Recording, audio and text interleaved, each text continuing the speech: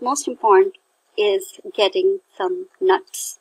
Nuts are very rich in fiber, in protein, which is a good type of protein. You know, there are animal proteins and then there are plant proteins. You need a mix of both. A lot of us only get mostly animal protein, but they also are packed with unhealthy fats. So it's good that you get a little bit of this from nuts.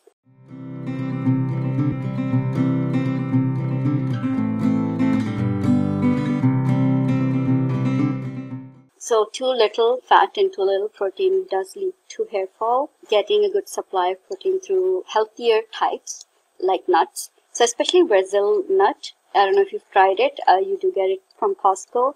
So you can have it. It is rich in selenium and it helps maintain thyroid issues. So if you do have thyroid issues, this is a good nut to incorporate into your diet. And like I said, thyroid also is linked to hair fall, low thyroid.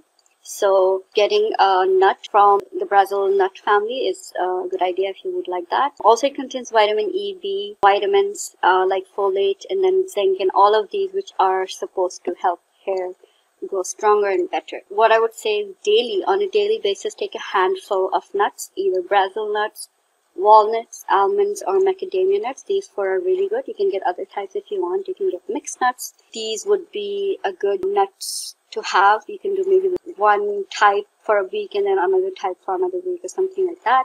But about a handful every day of nuts.